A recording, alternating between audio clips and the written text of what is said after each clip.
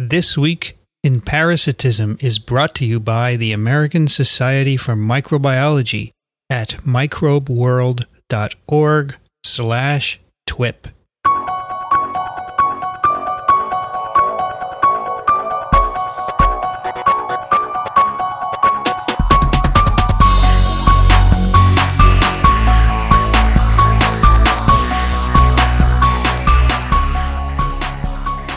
This Week in Parasitism, episode number 88, recorded on April 29th, 2015. This episode is sponsored by SciMed Solutions, a leader in cutting-edge software products in science and medicine. From EKG management to sequence analysis, the software built by SciMed helps researchers and organizations increase their throughput by orders of magnitude, letting them get results more accurately and efficiently. SciMed has years of experience working with scientists in areas like immunology, virology, and genetics. If you're attending this year's conference for the American Association of Immunologists, that's in New Orleans, stop by to say hello in the exhibition hall. Learn about what SciMed can do for you and see their new product designed for life scientists. SciMed software and consulting services will let you automate repetitive analysis and reporting of large data sets, streamlining experiments, and maintaining data integrity. You should contact them about their research partnerships, database setup, mobile apps, and web applications. You can find more at SciMedSolutions.com. SciMed Solutions, innovative software empowering the world's leading minds. Hi, everybody. I'm Vincent Racaniello, and you are listening to TWiP. It's not a podcast about viruses. No. It's all about parasites. Yes, it is. I don't have any tagline for the beginning of TWiP, do I? Well, we could come up with something. See you at the Vertical Farm? No, that's another one. How about parasites that make you sick? Parasites that make you sick. Podcast all about parasites that make you sick. Parasites, the ones that make you sick. Right. The ones with true nuclei. Well, you can hear who's with me today, right here in the TWiP studio, Dickson Despommier. Yeah, I'm right here. Hello, Vince. Dickson. Yeah. Nice day, isn't it? It's a gorgeous day. In fact, it may be the best day of the year so far. It's going to hit 70 degrees out there. There's a light cloud cover. The sun is shining. The flowers are out. Each day is the best day. Isn't that a philosophy? Well, if you wake up and you're alive, the answer is yes. It's 19C already, sunny. Yeah, no, it's going to be, in terms of human comfort zone, I think this will be the best day on the East Coast so far. Also joining us today is Daniel Griffin. Welcome back. Oh, it's always good to be here. You've got a week of work after vacation under your belt, right? Yes. Have you forgotten your vacation? I'm actually, when I was, what is the best day of the spring? It was probably one of those days I spent in England. Right. I mean, boy, it looks nice out there, but that was very fun. That was a nice trip. Well, back to work. Parasites. Yep. We had a few responses to last time's case. Let's see, we had 1, 2, 3, 4, 5, 6. Not bad. No. Everyone except one guessed the same thing. Okay. Is there anything we need to do? I always forget before I tell you. Yeah, let me remind everyone of the case. Thank you. I mean, I guess we assume that everyone listens to every single TWiP in order, but I was just thinking somebody may tune in and have not heard the last TWiP. So before we read the emails, they may want to know, like, what are we talking about? Right. We had presented last TWiP session a 69-year-old gentleman of Italian descent who likes to go back to Italy every year for about a month. And he had returned from his last visit. And again, his trip was a month long, and it had been a month since he got back. And he was reporting a lesion on his arm, which started off with a bump and then had actually become an ulcer. And he had reported mosquito bites. And so it looks like we have a lot of emails with people conjecturing about what it might be. Robin says cutaneous leishmaniasis has been endemic in Italy since the 70s in the same areas as visceral leishmaniasis, largely underreported to the Ministry of Health. Christine writes, cutaneous leishmaniasis. This would have been transmitted by the bite of a sandfly. Would be worth sampling the edge of the lesion. Christine's in Brisbane, where she's had beautiful blue skies, fresh westerly winds, and a high of 25 C. That's a gorgeous city. I've been there, and it can be quite beautiful. Wink. On the Morton River. Wink, our physician from Atlanta. If this is leishmaniasis, my question for Dickson is, where do sandflies live? Beach, desert, grass? Bjorn. We'll get back to that one. Cutaneous leishmaniasis, not that common in Italy, but certainly not unheard of, a bite of a sandfly. And he goes into a few diagnostic possibilities. All of this is fresh off my notes from the wonderful Coursera course in tropical parasitology. Nice. As a software engineer, I don't know much about parasites, but what little I do know comes from This Week in Parasitism and that single Coursera course. Parasites are fascinating. Keep it up, doctors. You are an inspiration. Elise, our friend from Lower Manhattan, writes, how are you? How are we? We're good. Right? We're good. Many thanks again for your case studies. I love working on these and was not even remotely mortified by not getting the answer to 86. I never would have guessed pinworms. And that is a sentence I am glad I have never had an opportunity to compose prior to today. I'm not sure we actually concluded that pinworms were the culprit. It was a confounding finding that... they were found, but... Did they cause the actual syndrome that kid was suffering from? And we're still talking about that. She guesses cutaneous leishmaniasis, southern Italy, beach, sandflies. Elise is a great researcher. We should actually get her to do research for us. She obviously finds all this online, and she's very good at sorting it all out. Yeah. I should also add that the glee with which all of you introduced the description of the symptoms made me think this would probably be a less subtle problem. Yes, we had glee. Permanent scarring. Would it possibly to minimize the scarring if the diagnosis is made sooner? We'll come back to that. Right. The weather in Lower Manhattan is 20 degrees C, and skies are blue. Wow. Scott.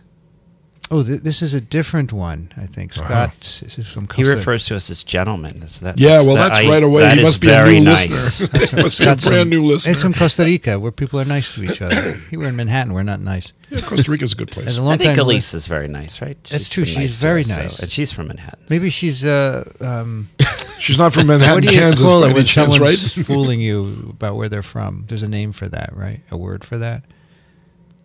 I forgot. Anyway, on the internet, no one knows you're a dog, right? So she could be from Kansas. That's true. But I'm sure she's from Manhattan. Yeah. As a longtime listener, I have enjoyed your case presentations, and as I have no competence as a diagnostician, I've enjoyed speculating.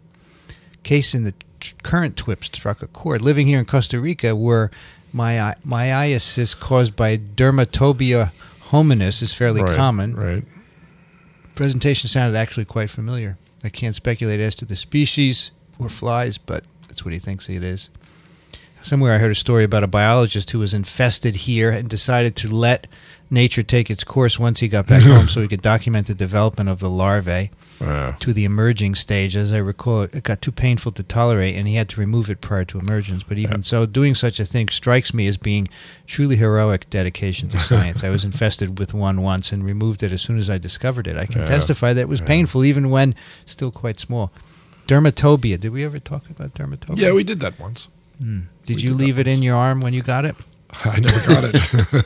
Okay. No, I've never been to the beaches of Costa Rica, so I haven't really done that. So that's it. That's the one who was different. And I will warn you that even though this, I will say, is not that, I do have a case that I will present in the future with myiasis. Yeah. So I want to address one of the comments that was made by the first responder, that the presence of cutaneous leishmaniasis has been common since the 1970s. So you'd have to ask, well, then, what about before that? And if you look before World War II, it was extremely common in Italy, as was malaria. And then something happened, and what do you suppose that was, Vincent? Mosquito control during the war? Go on. With? How did they control DDT? It? Yeah, well, they controlled other things with DDT too, right? Like epidemic typhus. Mm-hmm. And they used to actually, with flit containers of DDT, put this down the back of the troops' uniforms as they came off the boats, and Anzio. which was where the Allied troops reinvaded Italy through Anzio, as you'll recall in your World War II histories. And because they DDT'd the troops, they did not catch epidemic typhus because they killed the lice, whereas the Italians were no longer in the war at that point. The Germans were only in the war, right? And they got lots of epidemic typhus. So just after the war, they decided to get rid of all the malaria because that was a big problem there, even during the war. So they DDT'd the entire country. They DDT'd the entire Mediterranean basin, thinking this is a panacea. We're going to get rid of all of it. So you can imagine what happened. They got rid of malaria for a while. Then what happened? The mosquitoes became resistant to the DDT, and it all came back. But guess what else they got rid of when they sprayed for mosquitoes? Sandflies? Got it. So cutaneous leishmaniasis fell off the cliff. It just disappeared. Huh. So it's come back too because the sandflies have now come back. There you go. Yeah, so it's an interesting story when you look at the history of the world and diseases at the same time. So what clinched this diagnosis, Daniel? Well, this will be good. So everyone, almost everyone, except for the one person, thinks that this is leash. Do you guys think it's leash? Yeah, we did last time. You thought it was leishmaniasis. Vince points to his arm and he goes like this, seeing we had eye contact. Well, I made the L. I did. You made the L. He made the L sign. I thought he was just dissing Dickson here, but I guess the L was for leishmaniasis. He was going to take a picture with his cell phone. But you're right. I thought the same thing, actually. No, and I chose this case specifically because I thought, there's a lot of cases. I've seen actually a lot of cases of leishmaniasis. It's becoming more common, particularly, we could thank our Costa Rican writer. It's actually quite common, people coming back from Costa Rica with leishmaniasis, and we actually see a few a year just from Costa Rica. But the way they describe the ulcer, so we start off with the clinically. He's been in an area where this might occur, and what is the skin manifestation? And I hope I described it well. I described it as an ulcer, and that helped bring us away from a ectoparasite burrowing into the skin or inserting something into the skin to the idea that it's some sort of an ulcer on the skin. The next was the fact that it was not painful. Right. So there was no pain. That's right. And that's also a distinction. There's no pain, but there's also not a lack of feeling. He wasn't describing that, it doesn't hurt and I can't feel in that area. That lack of sensory might make us think of other things, which may or may not end up on TWiP. But the other is then looking at the edge of the ulcer. So a lot of this you can, and actually, in the world, in much of the world, outside the United States, outside of the developed West, let's say, the developing world, I guess that's an optimistic concept. We hope they're developing. In those areas, a lot of this will be clinical we're going to actually have some microscopic confirmation. But you look really closely at these ulcers, and you'll see that there's a raised border, but that it's not undermined. So there's just kind of an edge. It's a little bit raised. And then what does the lesion, the base of the lesion look like? It looks like a pizza pie. It's often described as the pizza pie lesion. So I thought, isn't this great? A man from Italy with the pizza pie lesion on his arm. Oh, yes. It's also referred to as crater form, by the way. Now, if you're an astronomer. Every time I see a pizza now, I'm going to think of You're going to think of... with or without... with or without leishmania on my pizza. Often they'll have a fibrous coating. Often they'll actually have, really I see Dickson about to want to say something. No, you're going to finish first. I don't want to interrupt you. Okay. Often you'll see it'll actually look pretty bad, even though it's just leishmaniasis. But often they will get super infected as well. Well, I was going to add that because... I've seen a lot of them also because they used to come into the parasite clinic on the corner where I used to work as a technician. And then later on, we had a person in our laboratory actually working with Leishmania mexicana, which is the one that you would probably catch in Costa Rica. But we had a technician in our laboratory. Her name was Susie. I won't give you her last name because we reserve those for privacy's sake, who accidentally, one day, while trying to inject mice with Leishmania mexicana, instead injected Susie right into her forefinger. And so everyone we got very excited about this because now we can watch the lesion develop. And we could also ask her whether she was willing to allow this to go to a point where it resembled all the typical craterform lesions that people would come back, let's say an oil executive would go to the Middle East, for instance, in the 60s, this was very common, and they would come back with cutaneous leishmaniasis due to another species, of course, but it didn't matter. So in this case, Susie was totally on board for this.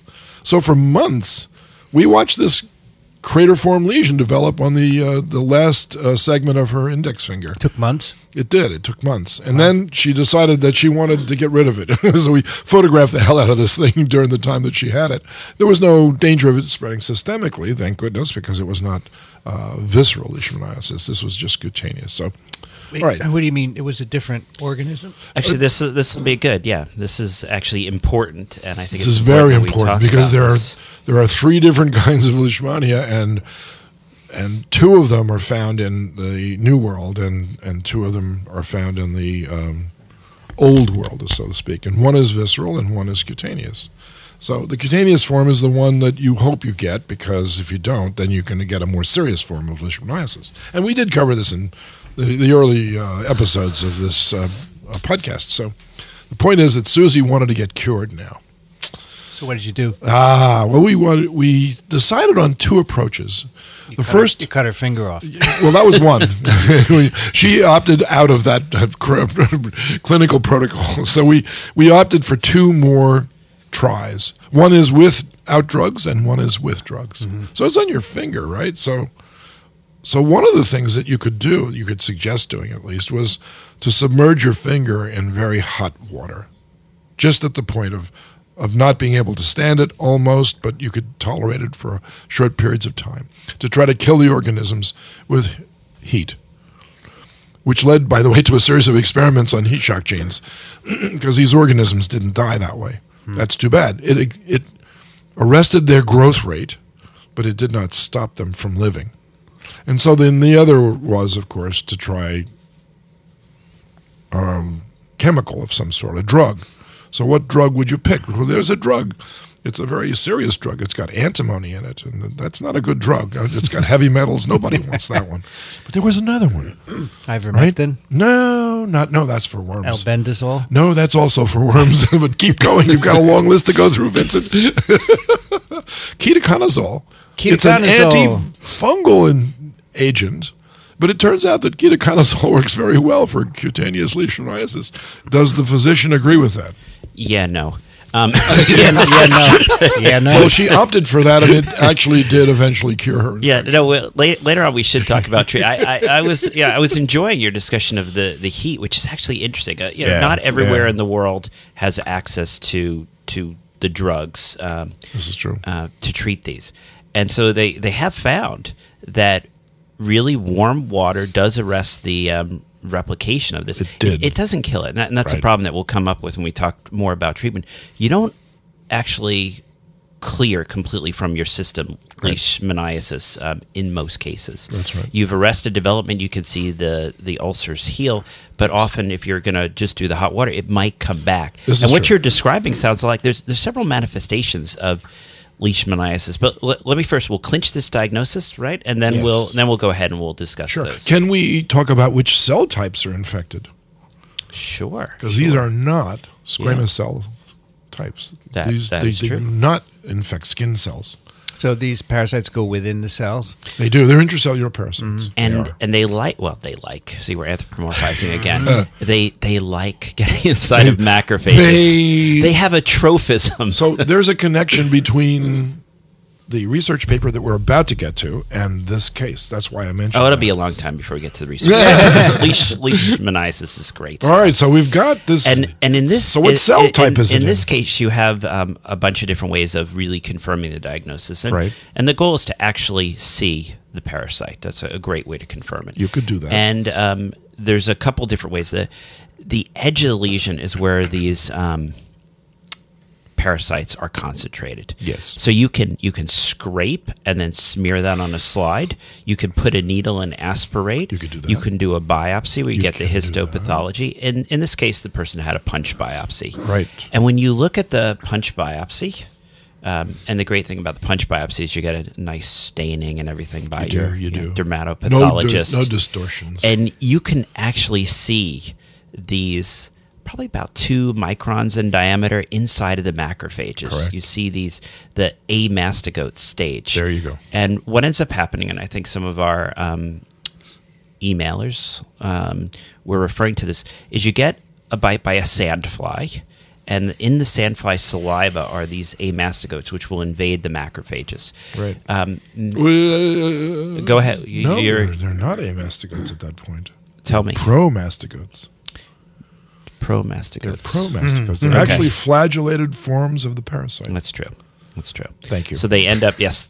Well, I'm a parasitologist on call. You're a physician on call. What a great combination. That is true. And I was going to, and I always have to like come up with memory tricks for these things, like what's a pro and what's an A, and then does it become a full-fledged? Right. But what is a mast? What do we call it? It's just, I'm a sailor, so I think the mast is really this long thing. We call it a flagella if it's a protozoan, and a mast that holds up your sail on a boat. So these are amastogotes without a mast, without a flagella, or mastogotes with or promastogotes. Mastigophora is the general phylum for flagellated protozoan of all species.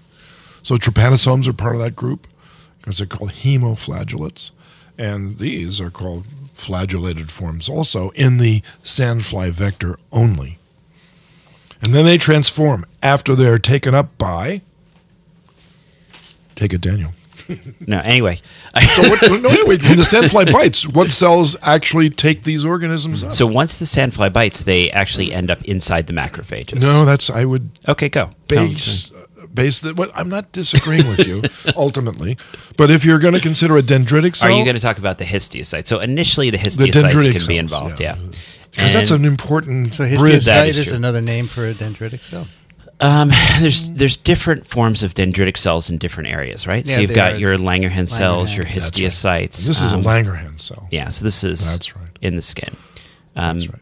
But the real replication, Right. So we're getting into really subtle details, which is Right. okay. Which is okay. This is all good because we're discussing immune cells, and that always makes me happy. So we should also discuss at the same time then the aiding and abetting material that the sandfly injects into the bite wound at the same time. It's trying to take blood from its host, right? You're the host. Anticoagulants in. It's got tons of stuff in there. I mean, it's got Pharmacopoeia, right? incredible amounts of everything. And it Many years ago, that's what you called it.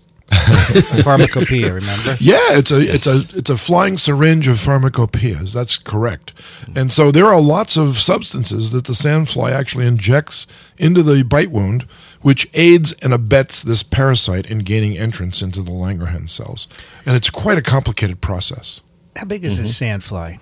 It's Like a mosquito? minute. No, it's much smaller than a mosquito. It's the wimp of the vector species as far as we know. There are no smaller ones. You'd call them noceums because they're so small that even the finest screens, unless they're really carefully made, will not prevent sandflies from gaining entrance into your domicile. So you really have to be careful about this. Yeah, and it's not that they get through the holes of the screen, right? But they get through like any little break. So thank God they're where you're not laying night it down. feeders. They are not night Are feeders at all. they restricted to sandy areas? No, they're not, in fact. And it's an unusual situation to find them near sand because they're called sandflies, but basically they're called sandflies because in the Middle East they're found in desert conditions, but they're only found near the burrows of animals that live in the desert, like, for instance, the gerbils and the desert rats and things of this sort. So it's got a wide species range of hosts that it takes advantage of. And so the sandflies live near the burrows of the animals, right? So it's a zoonosis in that case.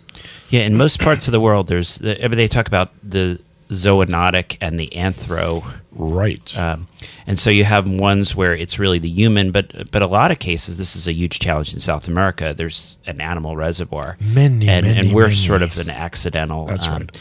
But they are restricted. In the lifetime of a sandfly, it may not travel more than, let's say, 50 meters. Right. That's sort of its radius. And it lives right. its whole life there. So it needs to have the ability to take a blood meal in that area. So you're not going to be wandering through the Sahara and suddenly go like, oh my gosh, I got bitten by a sandfly out here.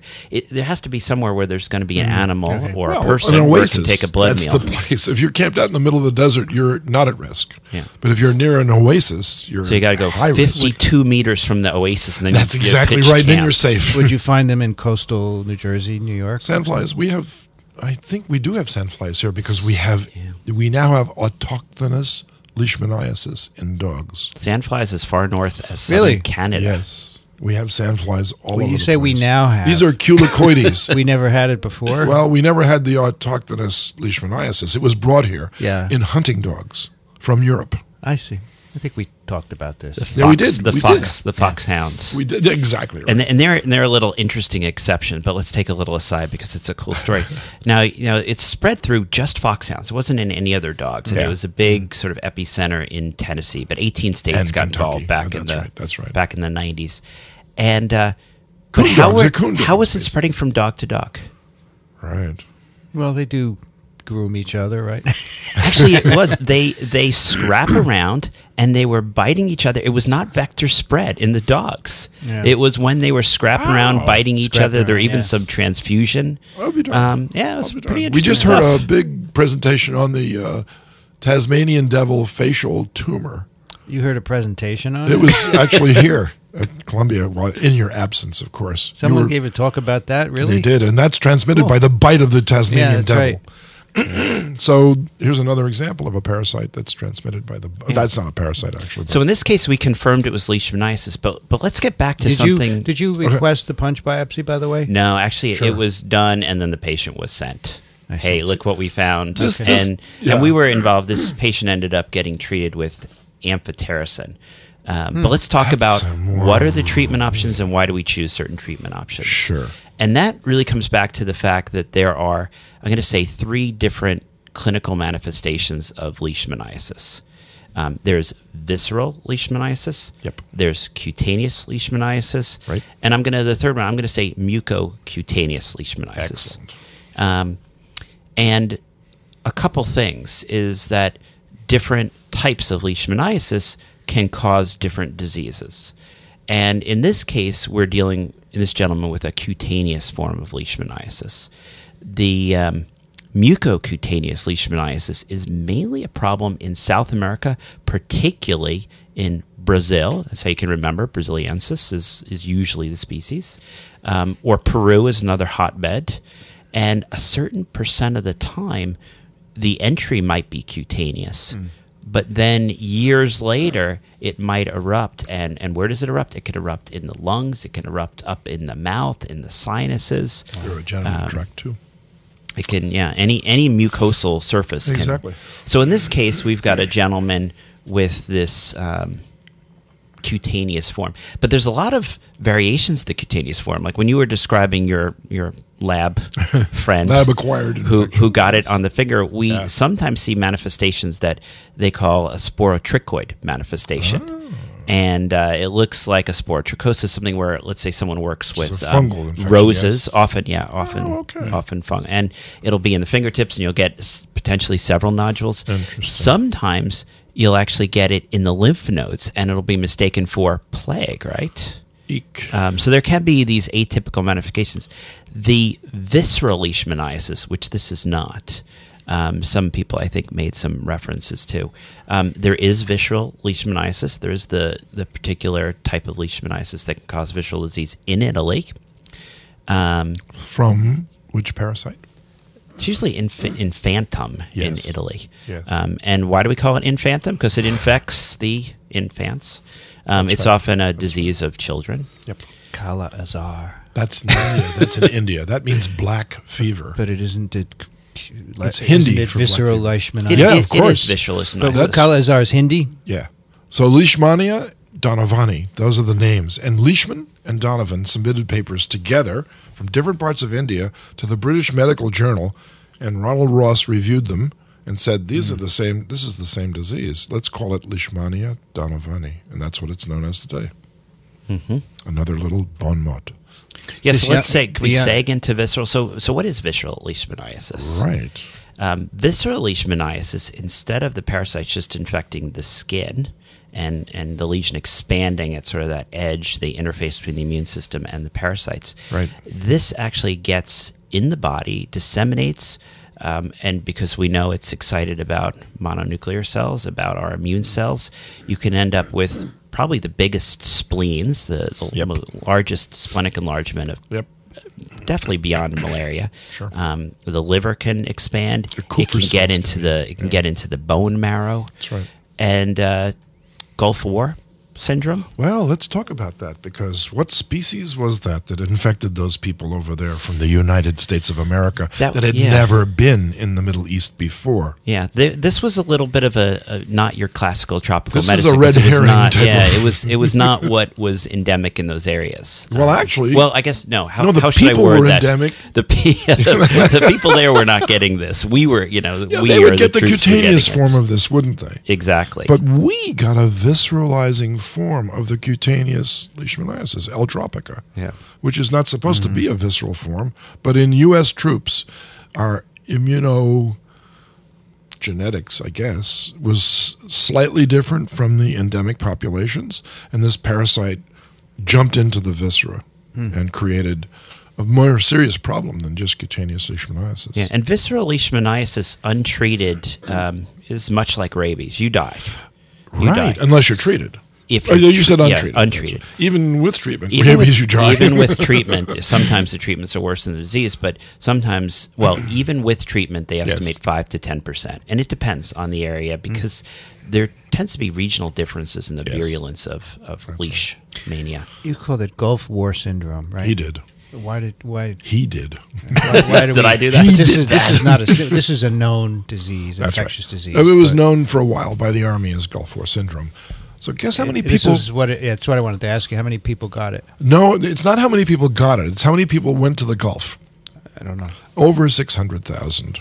Wow. So those people, when they came back in the Army, could never give blood again. Mm-hmm. That's a huge absence of resource for the Army. Because in an emergency situation in combat, everybody's eligible to give blood, but these guys would never be eligible again. Of those, how many got visceral? A minor proportion of those. But that was what was initially called Gulf War syndrome? That's correct.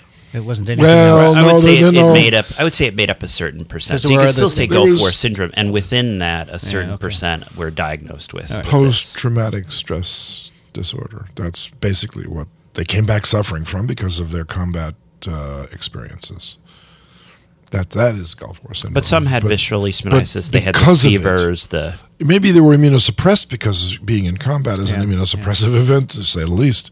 These organisms took advantage of that. And after World War II, was there PTS? Oh my gosh, yes. But they didn't call it that. We didn't talk about it either. No, right? They call it shell shock. Shell shock, okay. That's what they call it. Mm-hmm. But it's all the same stuff. And, war is hell no matter which way you look at it. I wanted to ask you this, a friend Elise, who says if you treat it earlier, do you have less scarring? It must be true, right? So that actually brings up some good points, some good issues. In certain parts of the world, so the first answer is yes. In certain parts of the world where there's a lot of Leishmania tropica, we talked about, that's a cutaneous form, and in a lot of parts of the world, say the Middle East, getting into the India area, they will actually find someone who has a skin lesion, like our gentleman. They will scrape the edge of the lesion, and then they will inoculate children. Why are they doing that? Because often, if you've had an infection, it will scar. And you don't want to end up with a sandfly bite on the face, particularly, if you're thinking you ever might want to marry or something, or interact socially with other human beings.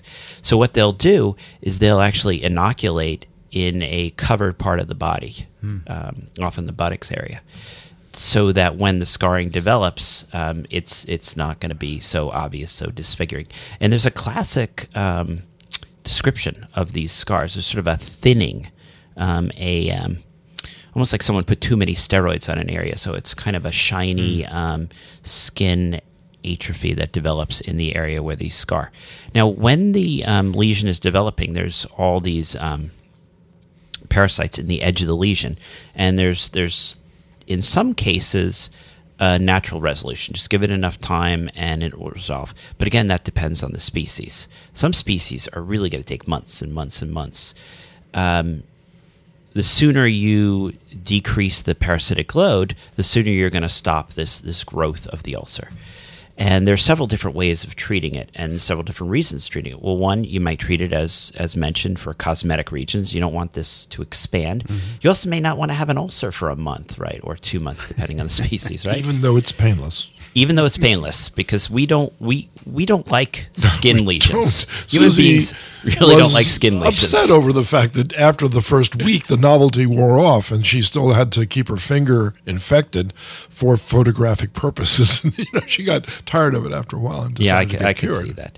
And the hot waters we talk, that's just going to sort of, it'll get better for a while, but then it's just probably going to come back. Let me ask you this. What are our treatment options? So we'll start off with treatment options for cutaneous. Perfect. Let's say it's just good old cutaneous. It's not a form that has a mucocutaneous potential, right? We're not in South America. Right. You're treating it because you want to avoid the things we just discussed. We're not dealing with mucocutaneous next. So you can treat it with, in some places they actually heat it up really hot. They actually use radio waves to destroy the cells that are inhabited by the parasite. And that can be effective. In other areas, they'll actually freeze. They'll freeze the area.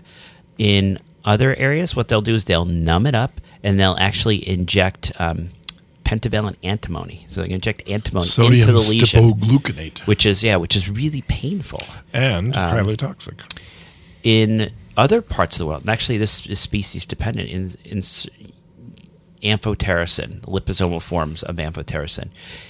Interesting enough, this is if you had visceral leishmaniasis, a single dose is probably effective. Right. For cutaneous, and this may be the issue of penetration, getting the medicine in there, they recommend more, so a series of doses. Sure. But actually very, very effective in shrinking. Okay. Now, in some areas of the world, they use fluconazole, so I'm saying like the azoles probably have some efficacy, so the ketoconazole approach. Yep. It's not saying that was, in the old days, that's all we had was ketoconazole. In the old days, you're taking your horse to get to work and you don't have electricity and you got ketoconazole. No, we still have ketoconazole. We do. It's still an antifungal for toenail infections and stuff like this. So certain parts of the world, I guess like Colombia in the 80s, they might have resorted to that. So there's another approach to diagnosis that we missed that you might want to mention. Oh, what do you? So there are molecular techniques. I don't know if that's what you're interested in. What other techniques? We can actually culture this organism. You can culture this, yes. So what would you culture it in?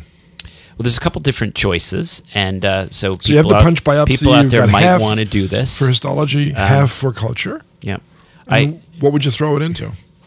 What is it, like triple D solution or something? Is that why you remember it? No. There's a couple different things that will grow in. I don't think does it need cells to grow?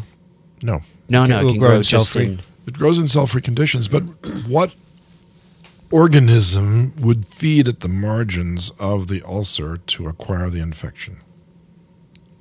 Organism would feed it. Sandflies. Right. So what is the body temperature of a sandfly? 20 degrees. About. And so you would use an insect tissue culture medium to get this organism to grow. All right. So it's called Schneider's medium. Yeah. And Schneider's medium is an easy one to obtain because the Drosophila people use it all the time. But in the old days, we used it to culture the organism. And what would you get in that culture? Promastigotes? Thank you.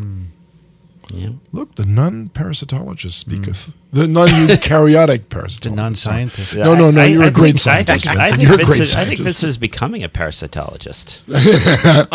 He didn't miss the diagnosis either. Becoming a parasite. Hey, I've been doing this for 88 episodes. No, you're absolutely right. Hey, and we've covered this once before, but not from the clinical side. So I should mention just a couple other therapies before we move on to mucocutaneous. Please. So Dickson will remember paramycin. Oh yeah, do you remember that drug? Yeah, I do remember the luminal stage of amoebiasis. Sure. It's actually an aminoglycoside similar to gentamicin. Yeah. Now aminoglycosides are not absorbed, so you can actually apply this topically to the ulcers. Oh boy! And the other miltefosine. That's something you get through it's an oral agent, an expensive oral agent that you can get through this. We would highly recommend that one. In the United States, you could only use miltefosine. What is the mode of action of that drug? I'm not sure how miltefosine works. I don't remember offhand. Okay. Can I ask an unrelated question? A punch biopsy. Yes. So Muhammad Ali. What is a punch biopsy? And I appreciate you bringing that, because a lot of times we do that, and I listen to me, what is a punch biopsy? I never mentioned it, but, and we assume that, well, everyone knows it's a punch biopsy. Exactly. I didn't do a lot of punch biopsies when I was in clinical practice for a couple reasons, but let me just discuss how you do it. He was a pacifist. You have a cylinder that, if you guys, anyone have a pen, anyone who's listening with a pen who's not driving, if you disassemble your pen and you look at the inside of your pen, there's basically going to be a metal tube, right? Yeah, like it's basically a metal tube, or you think about a straw. So let's say the end of your straw or your metal tube is sharp. What you do is you numb up an area, and then you take that metal tube and you push and twist, and it pops through. So you're going to get all the top layers. That's right.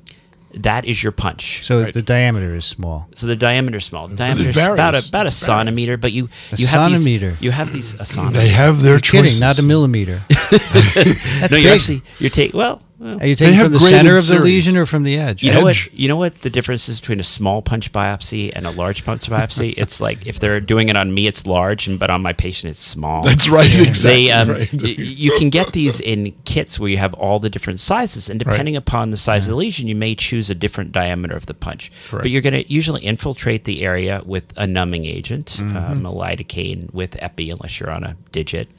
And it will raise up, and then you'll pop this through, and then you often just put a stitch in. And if you stretch the skin a little, and then do the punch biopsy, the skin approximates better.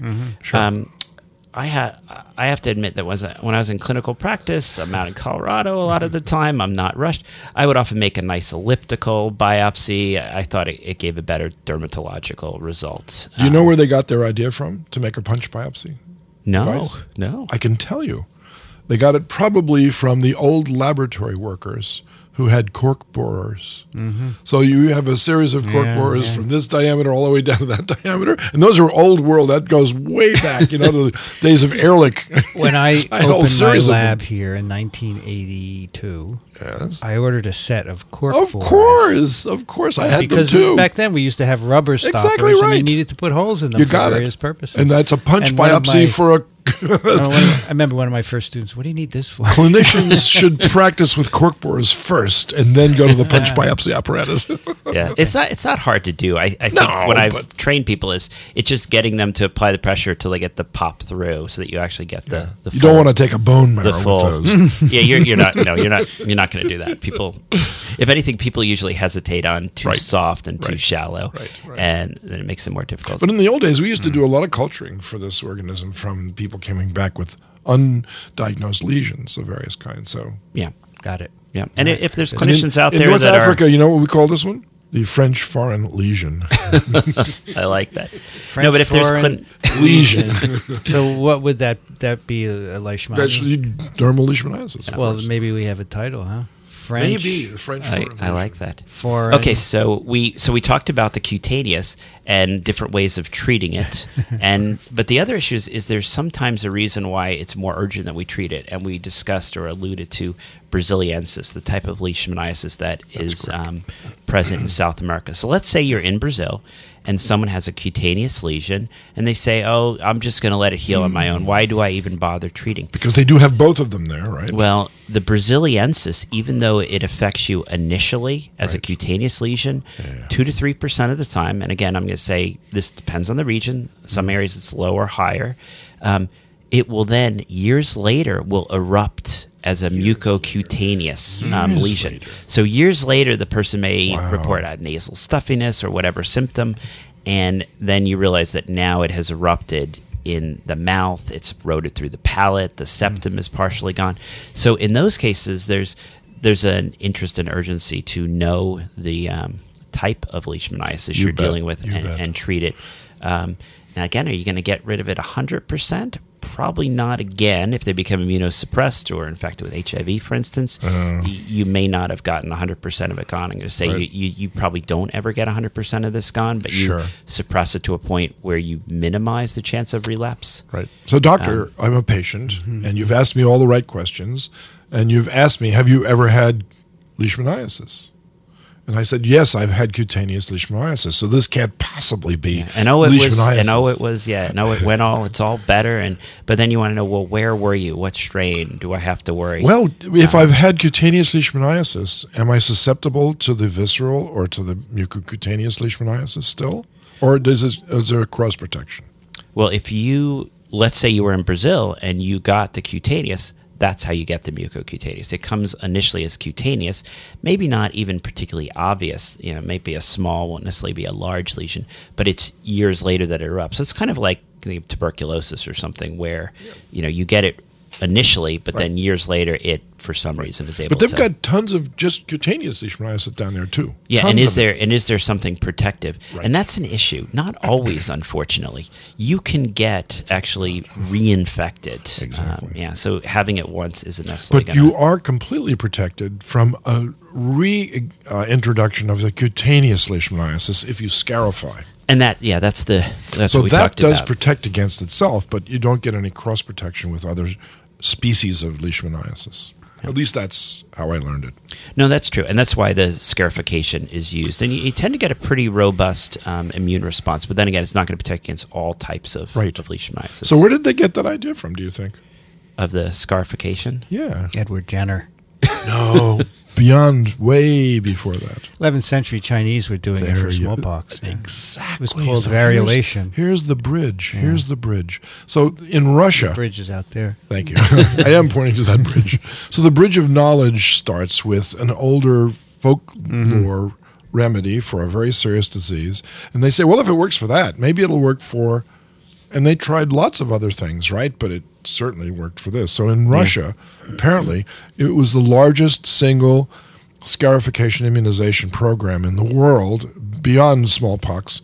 They immunized a couple of million people all in the same month, something like that, to get rid of cutaneous leishmaniasis. By the way, according to WHO, yes, 300,000 cases a year of visceral, 20,000 deaths every year. Yeah. 1 million cases of cutaneous in the last 5 years. Yeah. And 300 million people are at risk in 6 countries. 300 million. For visceral. 300 million. It's incredible. It's a lot. It is. Yeah. And visceral is, as I think we tried to point out, is a very serious you bet. and almost uniformly fatal diagnosis. And how do you diagnose that? You've got this guy, he comes back, he or she has been in a part of the world, fever, you notice the enlarged spleen and liver, you start to think of it. That was very important, by the way, what you just said, and liver. You start to think of this they're a little bit dark, so you think of your Hindi, Kala-Azar, the dark sickness. So you're thinking of this, how do you diagnose it? Now, in parts of the world where they see a lot of this, they'll actually do splenic biopsies.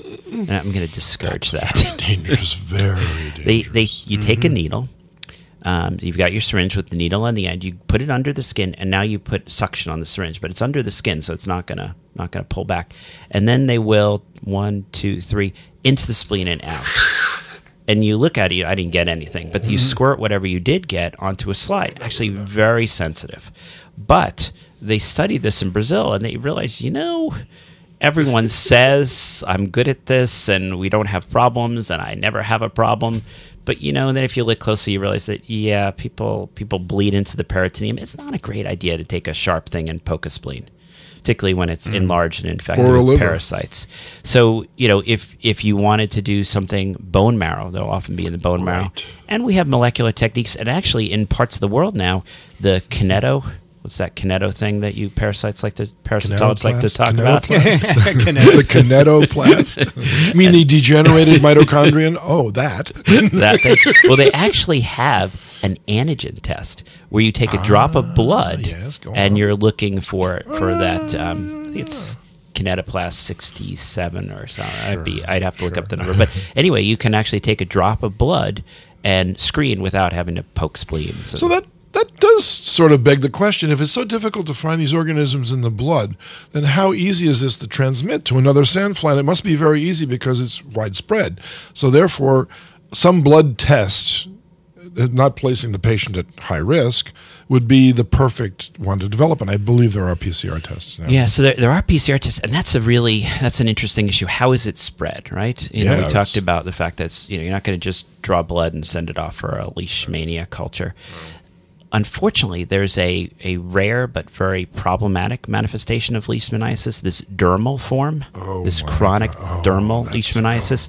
Where immunosuppressed patients. Not even just definitely immunosuppressed, but there's also probably something's up with their immune system. It doesn't happen to everyone; it's rare, but they end up with the parasites all through their skin. It's a horrible manifestation. And these people, finger-like projections. It's just and these people can be huge transmitters, right? Because post-cala-azar dermal leishmanoid, it's known as post-cala-azar dermal leishmanoid, in the most immunosuppressed Yeah, so they've been treated, they've gotten better, so to speak. Treated fully.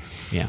But no, even they may have gone under our full, what we thought was the right treatment. But as we talked about, our treatments don't 100% eradicate, don't clear it. So sometimes they'll end up with this. And that's a problem in areas when you're trying to eradicate it, if you've got these sort of super spreaders, you could call them. So wasn't there at some time in the past during our immunology growth period of knowledge, there was something called intrinsic factor or something like that they could derive from activated macrophages, which could restore immune competency in patients missing a certain factor that they could get from macrophages. I believe it was called intrinsic factor, but I'm blocking on the name actually, because these patients that exhibited the most bizarre form of post-dermal leishmanoid reaction could be set back to a normal immunologic pattern.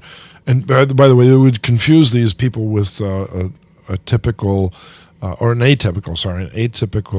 leprosy patient as well, because they could develop these skin lesions and things like that. You might start to confuse everything together. No, it's interesting you bring that, because there are the clinical manifestations which remind us of the usefulness of that Th1, Th2. You can have people with exuberant cellular immune responses with very few parasites. Sure. And that's the most effective approach is this. But there also is an antibody effective to some degree, but these people tend to have more, and you can get antibody levels in these people, but those people often have less inflammation, let's say, but more organisms. So you can end up with sort of the tuberculoid, lepromatous spectrum to leishmaniasis. This was thought to be an RNA derivative.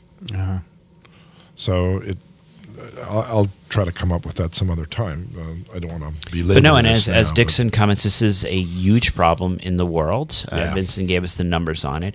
And a lot of it is now that we don't use DDT, now that we're not treating the insect populations. That's right. There's a lot of people on this planet who are at risk of this disease.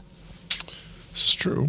I wonder if there's a spike in the cutaneous leishmaniasis during the Cannes Film Festival, because there's a lot of skin exposed during that time. Is that what you're alluding to? But no, and as I mentioned, a lot of people now, they're going to Costa Rica, these other vacation places where they put themselves in the presence of these little sandflies. And good reason just to stay here, Dickson. Hey, no, come on. Life's no fun unless you take a few chances. Shall we do a paper? Yeah, we can. We have a really cool paper I'd today. love to do a paper. Which is published in Nature recently, and it's called Theileria parasites secrete a prolyl isomerase to maintain host leukocyte transformation. And the first author is Marsolier, and the last is Weitzman.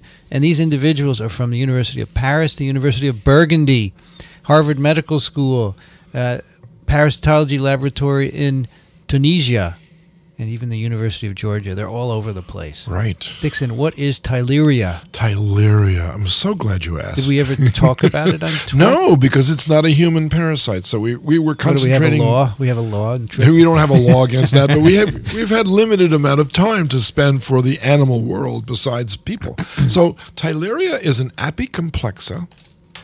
All right. It's in the apicomplexa group. So we've already talked a lot about others. Malaria, Toxoplasma, Cryptosporidium, Cyclospora, and now here's another one. Theileria, but it's only in cattle. So it's a cattle parasite. It's a eukaryotic protozoan, obligate intracellular parasite. Is it multicellular? No. It's a Single protozoan. cell. It's a protozoan. Protozoan. Apicomplexa. One cell. One cell. Is it flagellated? No. Doesn't matter, though. No, it's not. It's not. It's not. Cattle. Only cattle. Just cattle. Wild or domesticated? Or both? That's a very good question. I believe it can infect things like bison and gnus. You hear about the bison who got out of upstate New York? I did not. Sure that wasn't a coyote? No, five bison got out of a farm and were wandering around. They just shot them all. Oh, really? that. Yeah. No, I do remember that. Yeah, I do remember that. Maybe they had Theileria. I don't think so. We don't have it in this country. We don't. We have another cattle disease in this country, babesia, which will give... Shipping disease? No. That's brucellosis. All right, where do you find Theileria? Theileria, it's in Africa.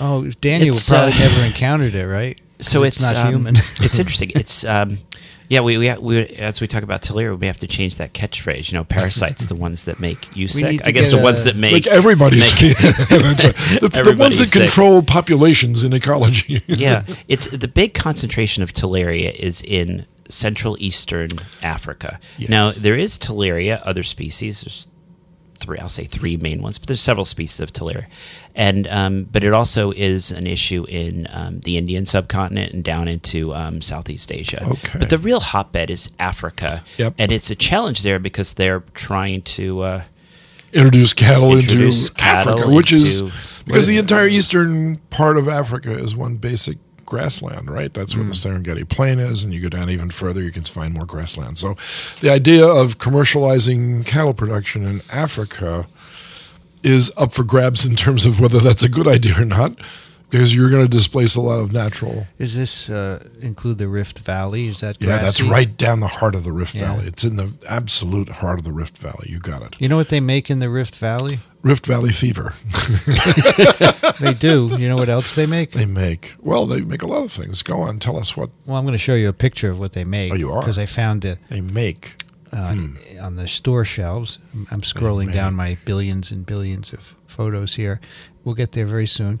You have no further guesses? In the Rift Valley, they make something. Who's they, first of all? Is this farmers? The farmers. Oh, I see. Farmers. They make honey? Here we go. No, that's not it. Sorry. No, go ahead. I have pictures of you and Daniel here. It's not what I'm looking for. They make coffee, actually. Oh, okay. So Kenya is very famous for coffee. So I went. Here it is. I went into. I drink Kenyan coffee all the time. Starbucks, and I saw this. Rift Valley coffee. That's very interesting. Isn't that funny? Yeah, well, that's and I'm used to Rift Valley as a virus. Mostly Kenya. And they have Kenya. a picture of Africa, and they even have to show where it is. Yeah, and I always think of coffee as being up on the mountains, right? They always here we are down in the valley. Maybe Well, if you've ever seen the movie Out of Africa, okay, right? The Isaac Dennison novel turned into a movie. This is from Rwanda. Rwanda has lots of coffee too because they have lots of upland regions and they have gorillas, right? So there's tons of coffee plantations and tons of tea plantations in Africa. What does Theileria do to a cow? Yeah, well, that's the story, isn't it? Bad? So, of course it is. It's a multi-system disease disorder which results in high mortality rates. How is it spread? Ticks. Okay. Rhipicephalus and Rhipicephalus. That's number one species, and that's a genus rather, and the other one begins with H, and I've blocked it off my. All right, so this is bad for the cows, not good for bad the for the cows. It makes the cows sick. But what I want to say, because everybody seems to think that I'm a good storyteller. All right, so I have a little story. They don't seem to think they do. Well, I have a little story that I want to. We haven't had a story from you in a long time. Well, I want to interject one now because this goes right back to the very kick back. Kick back. Grab yourself a favorite beverage. I'll slump. I like to slump. He's going to slump. That's how I relax. Well, I've been slumping for years because I'm in the aging process. What can I tell you? So I spent my best 3 years of my science career at Rockefeller University in Theobald Smith Hall. So that raises the question, of course, who was Theobald Smith? And Theobald Smith turns out to be a very interesting person who got involved in infectious diseases at the turn of the century. It actually was before that. Okay, it predates Ronald Ross's expedition into India as part of the British Medical Service. The 20th century? Yeah, well, barely. Barely. Okay, so Theobald Smith and Bruce and others of their ilk, descendant from Louis Pasteur's discovery of all these microbes that might be important or might not be important depending on what. So he got I would say he got the bug for looking for bugs. And so, but he was primarily in the United States. He got his degree at no other place than, there's only one place to get your degree, and that's Cornell, right, Vincent? Because that's where he went to. And he was interested in veterinary medicine, and Cornell has a wonderful veterinary school. And so he came out and then got a job in various places, but ended up at Rockefeller. But it wasn't called Rockefeller University in those days. It was just called Rockefeller Institute for Medical Research, and primarily in Princeton. Not in New York City, primarily in Princeton. He got involved in looking into this cattle disease, which was present throughout the southwestern part of the United States, and what was it, and so it was called Texas cattle fever. Texas cattle fever, what causes it? So they looked at football games. Absolutely. No, that was with pigskin. I'm sorry. So you've got these cattle, and they're all dying from something. And Theileria Smith wanted to know, what are they dying from? And they found out they were dying from an infection, because you could transmit it from one animal to the next. But it was very difficult to transmit it. And the reason why it turned out to be difficult to transmit is because it turned out to involve a vector. Now, they had never heard of the word vector before that. All right, they suspected that there were vectors involved in the transmission of disease. That goes all the way back to the Romans and bad air, malaria, and they thought it came from swamps and stuff, and it did, of course, in the form of a mosquito that transmitted the disease. But it took a long time to establish that vectors, arthropods of all kinds, could serve as vectors for disease. And Theobald Smith is credited as the first person to ever scientifically demonstrate that Babesia, which infects cattle and causes Texas fever, was transmitted by none other than the Lone Star tick. So tick-borne infection was the first infectious disease ever clinically and scientifically pinpointed as this organism in that tick infects that animal, and that animal gets sick. And if that animal gives that infection back to another tick that's not infected, that infected tick can now infect another animal and reproduce the disease, and that's Koch's postulates. And so Theobald Smith became elevated to sainthood, basically, in science, as the very first person to ever discover the transmission of a vector-borne disease. And it turned out to be a eukaryotic parasite. But as we all know, there are plenty of viruses and some bacteria that are also transmitted this way, right? Like Rickettsia. And he has a building named after him. And he eventually ended up working at the Rockefeller scientific community, and they adopted his name. And of course, you mentioned another one earlier today, Simon Flexner, who was also very famous for working on infectious diseases, right? Because Flexneri is named after him, right? Shigella flexneri. So now we have a history of vector-borne diseases which comes forward in the form of Theileriosis. Yeah. And now we're going to discuss that parasite, which has a long lineage of history of work on it because of the vector-borne aspect. So it's a tick-borne infection. And it replicates inside the tick. And in fact, both sexual stages are found in the tick, so therefore the tick turns out to be the definitive host. The cattle are just carriers for the infection, just like we're carriers for malaria. The mosquito is the definitive host in that case. So it's a similar pattern with one very, very, very interesting twist. Malaria parasites, when they're injected into us by the mosquito, the sporozoites, where do they go? They don't go into red cells right away, do they? They go into the liver. Right. And there's a receptor for these sporozoites, which they encounter, and they can now penetrate into a hepatocyte, and then they replicate inside there. And then when they emerge, they can no longer go back into the hepatocyte, but now what do? They infect red cells. And that starts that cycle. And they build up levels of infected red cells until the mosquitoes can actually acquire the disease, and that's their life cycle. You can imagine they're sitting around a little campfire, and they've got slides on the board, and the female mosquitoes are saying, now, in order to avoid malaria, you've got to not bite an infected person.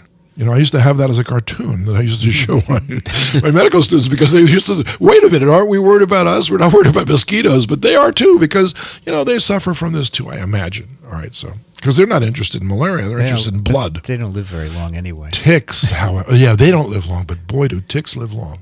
Ticks can live 20 years without even feeding if they're kept at a certain temperature. They're amazing animals, all right? But I'm thinking it's worse if you're a mosquito and you feel you're only going to live 2.5 weeks. So if you're sick for 2 days, that's a big deal. That's a huge portion of your life devoted just to staying in bed, and you can't eat, and you know you can only be fed plasma because you can't handle the red cells. Okay, so now we're into the tick-borne part of this life cycle. Well, actually,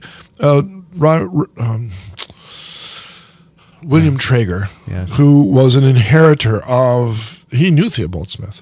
He worked in Smith Hall. He did. He not only worked there, he knew Theobald Smith because Bill Traeger at one point lived in Princeton and worked in Princeton and then moved to New York when they established the Rockefeller University. First, the Medical Institute was moved from Princeton to New York, and then they grew into the university system that they are today.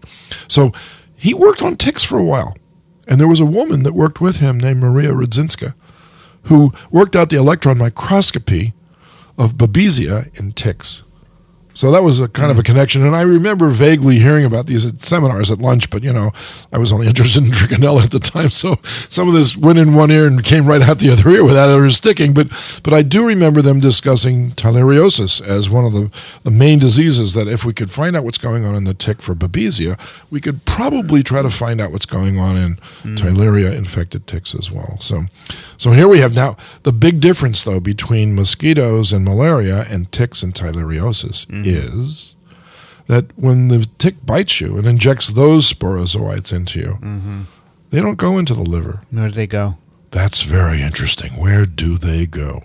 So it turns out they can go into leukocytes. Leukocytes. So what is a lymphocyte? You have to say leukocyte first. So what does the word leuko mean? Leuko. It's Greek. White? Bingo. White blood cells. They go into white. So when they say leukocytes, what does that mean? White blood cells. Yeah, but there are lots of different kinds, aren't there? Yeah, there are T cells and B cells. cells. Keep going. I mean, you could go on forever like this, right? There's a zillion of them. Yeah, there are others. Well, there are. Not a zillion, about. Well, okay. I mean, Thank you, doctor. immunologists and we split. How many others? Yeah, What B there cells, are lots. T cells, What the other monocyte ones? lineage. There are lots. Basically, all the immune cells they tend to go into. Do NK cells fall into that category? We think so, and what about I think that neutrophils? Dickson will. Yeah, and maybe we don't know about neutrophils. Eosinophils? We don't know. Right, Probably. but in cattle, the organism but we do know primarily B infects. cells, T cells, monocytes. Okay. So what are the cell types that are infected? From the Theileriosis, yes. Yeah, and the ones that I mentioned are the ones that we know are infected. We know they infect T cells, monocytes, How unusual. B cells. How unusual. Why would they do that? And we think... No, you can't ask why. I knew you would correct me on that. What is the biological significance? Yeah, what's the reason they them prefer infecting a leukocyte leukocytes as opposed to an epithelial cell or a fibroblast or a liver cell? Else, well, actually, now we can get... That gets us to our paper. It does, doesn't it? Imagine yes, that. It does, because what happens after they get included into these macrophages? Apparently, they've evolved to have the ability to manipulate certain cells, leukocytes, and they manipulate them in such a way that these cells, they don't die. No. They proliferate, and they become more susceptible for additional infection. So they live... The name is transformed, right? Cells That's what they call it. They divide forever, basically. They are deregulated in terms of mitosis. Yeah, because most cells in our body don't divide all the time. Of course not. And so if a virus, or in this case the Theileria, makes it divide, we say it's transformed. You can transform a cells by chemicals or other insults as well. Sure. It's an interesting issue, though. I mean, leukocytes...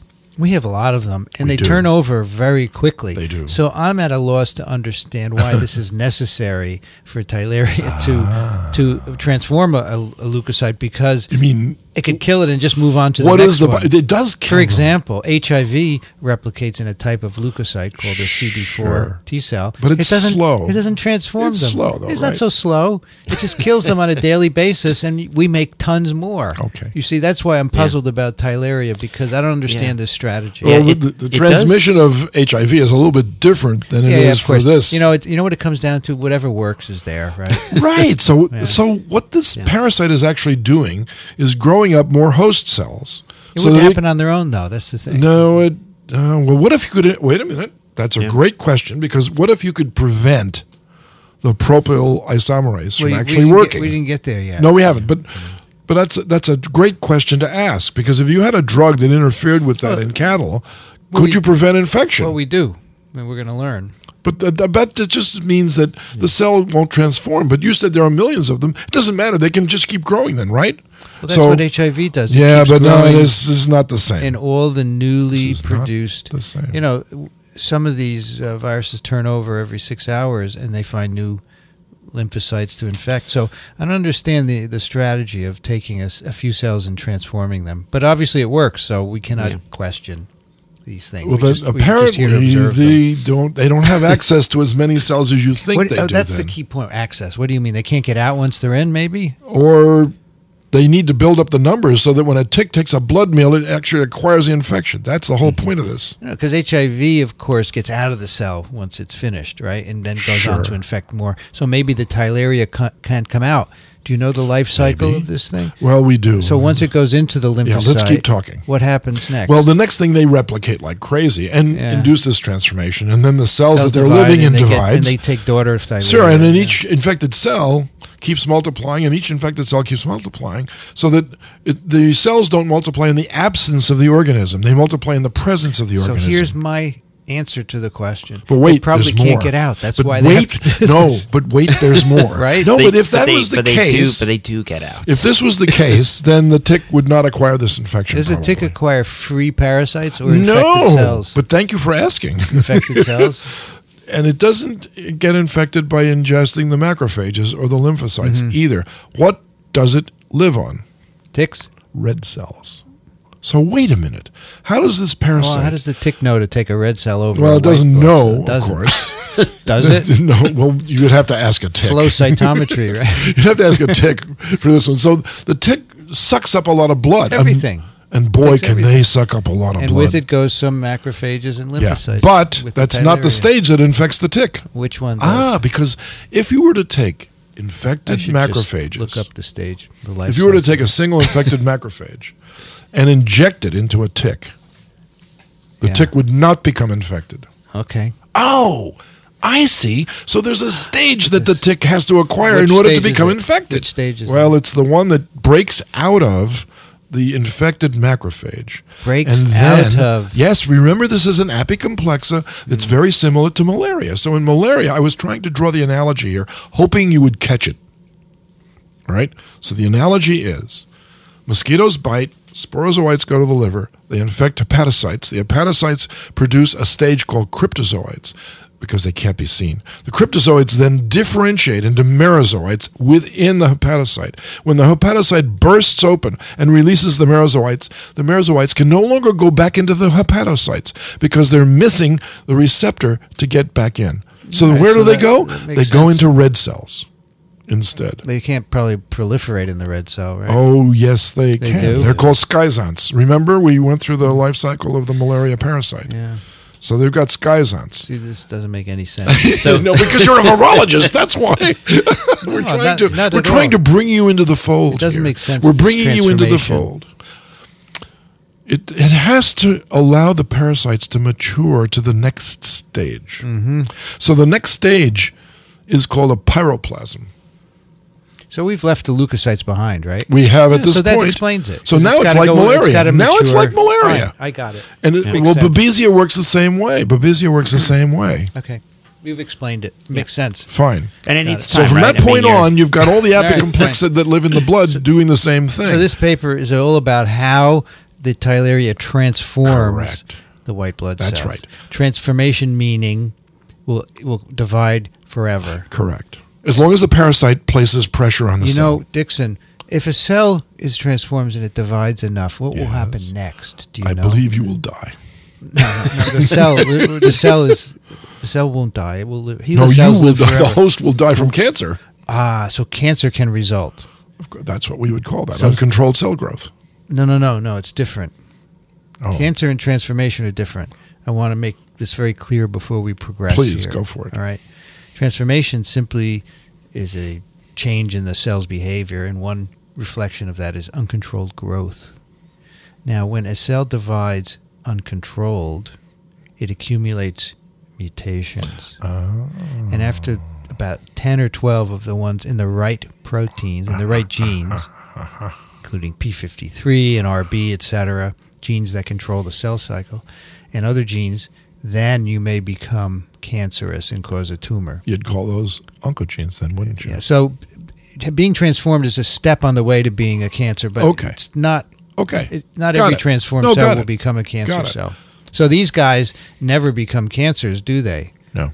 I guess they die at But some there is point. an involvement of an oncogene. Yes, we'll get proto-oncogene. Well, that's I where the should say. transformation. So the name oncogene, as you'll see, is a little bit of a misnomer. It should be proto-oncogene. It should be called a transforming gene. Maybe. Because it's only the first step on the way to being a cancer. Sure.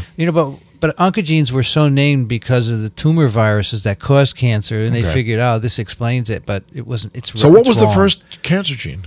The first oncogene discovered was Sark in Rous sarcoma virus, who also worked at Rockefeller. He did. And he was able to transmit a solid tumor of a chicken by a virus. Exactly. And it turned out 50 years later, this virus, by the way, got 3 Nobel Prizes. One for Rous. The virus won a Nobel Prize? Yeah, one for Rous. Took 50 years for him to get his Nobel Prize. That's true. Second for Temin in Baltimore, who got reverse transcriptase from this virus. And the third was Bishop and Varmus, who discovered that this virus had picked up a gene from the host cell, and that's why it was able to transform cells. Transform, not cause cancer. Got it. And they called it an oncogene. By the way, Harold Varmus is one of our most vaulted and venerated graduates of our medical school. SRC, SARC, yes. An abbreviation of sarcoma, which was the kind of tumor that the chicken had. SARC is part of the whole genetic pathway that we're going to talk about today. Right, okay. So we're going to dig into the molecular. Which controls mitosis, cell division. Lovely. Okay? Lovely. This is under strict control in the cell. You do not want cells to divide uncontrollably because they will become cancerous. Totally agree. And this pathway that controls it is the mitogenic pathway, and SARC is part of that. Fantastic. You don't seem to be so interested. If you could take a picture of my face right now, I'm astoundingly riveted to the spot. These parasites go into a cell and they transform the cell. So the first thing they asked was, is there something secreted by the Theileria that does this? Now, as a virologist, you wouldn't ask that question, would you?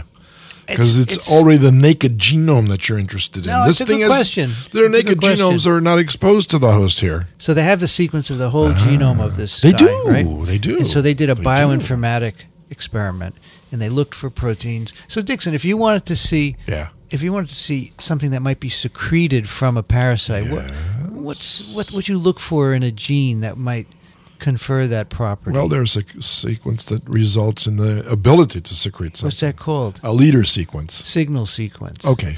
So that's what you would look for. I'd look for the leader sequence. That's what gets proteins out of cells. Otherwise, they stay inside. This is very true. And that's what they looked for. You got it. And they found 689 proteins in the Theileria genome. That's a lot to choose from.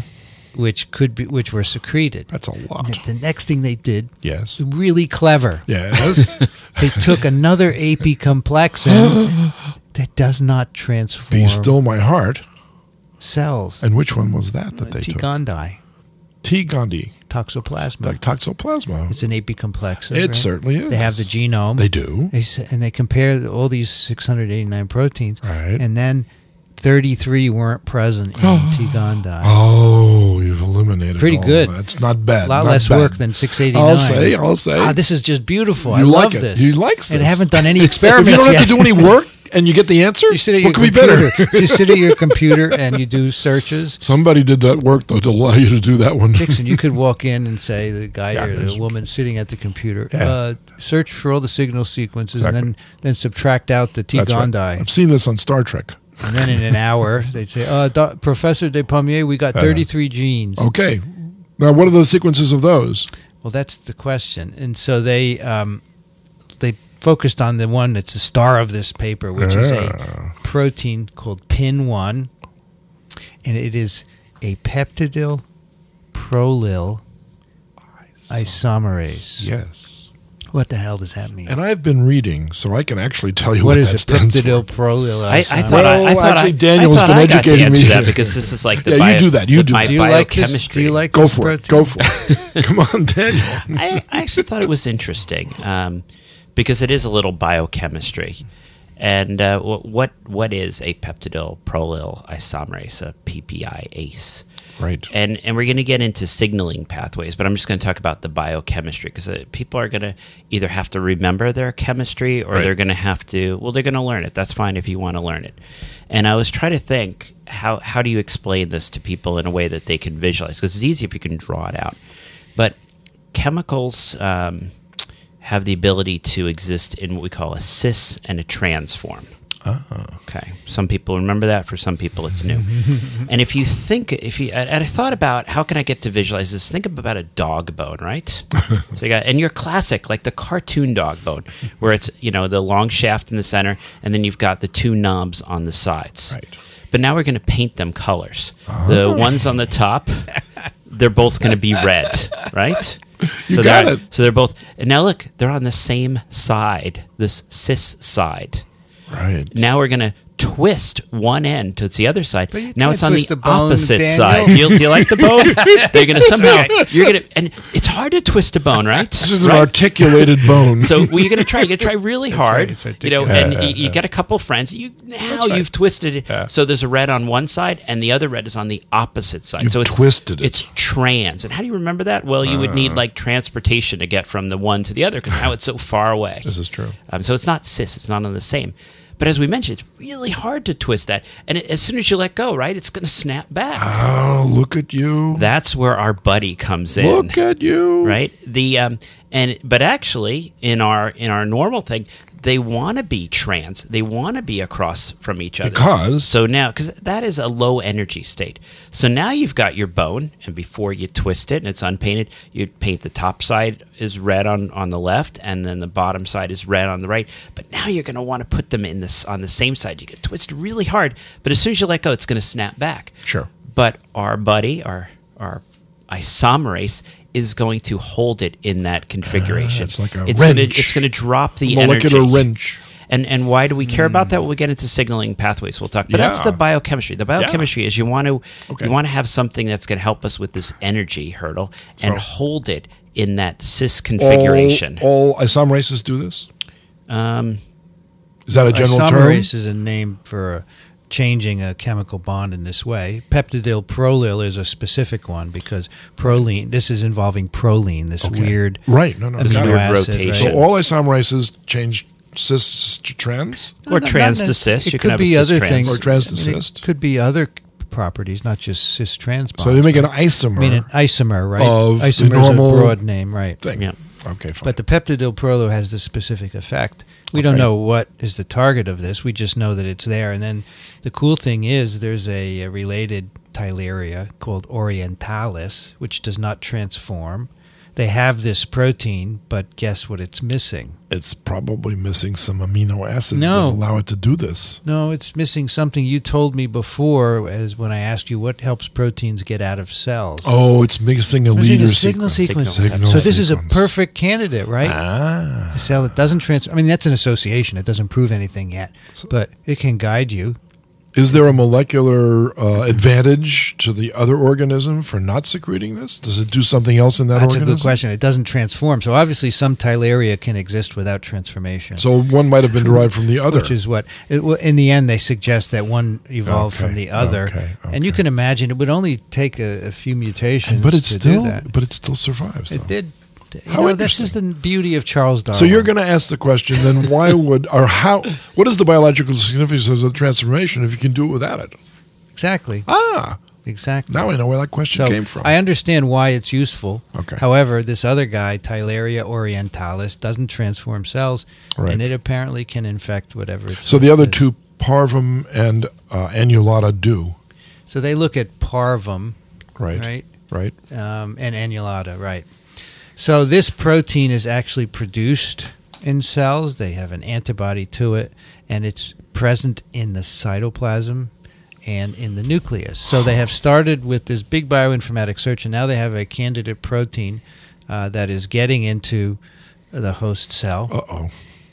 All right, and so maybe this is good. They actually show that it has this biochemical activity, this peptidyl prolyl isomerase. They develop an assay for it, and they show that this protein, in fact, has that activity. They also have a drug that is used to treat infections, right? Buparvaquone. Right. Buparvaquone. It's related to atovaquone, yes? It's True. used to treat cows with this who are infected. And it's really interesting. I mean, it's something that is stumbled into, is found to be effective, and it's actually interfering with this It interferes with the isomerase. activity. How lucky right? can Yeah. you get? Now, when That's fishy. when you take this gene, PIN1, Yeah. and you overproduce it in a mammalian cell Go on. in culture, what do you think happens to the mammalian cell? I would guess you get a Yeah, transformation. it keeps dividing. You transform them. Right. So, in virology, often we want to make cells live forever. Sure. So, for example, you'll take some. One of the things we do is get some lung cells, and we grow rhinoviruses, and we want to immortalize them because we get them from patient samples. You don't mean each cell lives forever. You mean the culture lives forever. Is that right or not? What? Say it again. The age of each cell doesn't go on forever, but the culture No, does. they keep dividing. That's They the keep deal. dividing. Yeah, right? but the cell... Anyway, if you want to immortalize cells, we Go ahead. use viral oncogenes, Okay. telomerase, which is another way to immortalize cells. You could now do it with this PIN1. You can. It's actually an Yes. immortalization gene if it doesn't have any other toxic effects. Because I can imagine isomerizing all your prolines might not be a good thing. We don't know. So anyway, the gene encoding this protein will transform cells. So that is telling us it's probably important. Good right? stuff. Somewhere buried in here, they actually knock it down Mm-hmm. and in a Theileria infected white blood cell and show that it's no longer transformed. I can't remember where that comes from. So this looks like it's the thing that is transforming the cells. Sure. Buparvaquone, we said, targets this protein. It inhibits the peptidyl prolyl isomerase activity. They also find in drug-resistant animals the mutations are located in this protein. So the protein changes so that now with the drug bound to it, it still is active. So that explains drug resistance. That's pretty cool. Now, what is PIN1 doing? That's the real question, right? Right. So it turns out that it's already been known that PIN1 targets a protein called FBW7. I know that rings a bell. Oh, God, not that one. Okay, Vincent, what do those things stand for? Actually, I don't know what the name stands for, but I know what it does. This is a ubiquitin ligase. I know ubiquitin ligase. Do you like ubiquitin, Daniel? Do you want to explain to people what ubiquitin does? I like ubiquitins. How do I say say the this? royal we. It's okay. So, Speaking as a cell, there's a couple degradation pathways in cells. And the thing to realize about biological systems is it's like that river, Heraclides. You can only, and everything is constantly changing. right? And we're making RNA, degrading RNA, making proteins, degrading proteins. Now, the cell has developed a system for tagging certain proteins for degradation. It's ecological recycling at the cellular level. Yeah, you don't want to waste things. Nothing is wasted. we don't destroy these proteins. We break them down into component parts, Yeah, and then we Make build, a house we build new out stuff. of bricks, and then you take the bricks down and make another house. And so the ubiquitin system, things are tagged with Got it. ubiquitin, Yep. and then they go through this ubiquitin degradation. Tagged with ubiquitin. Yes, ubiquinated. So we produce something, a little molecule that It is sticks little. onto it and says, "I'm over here." Sticks. And what do we call something that sticks ubiquitin on, which ligates It's a ubiquitin?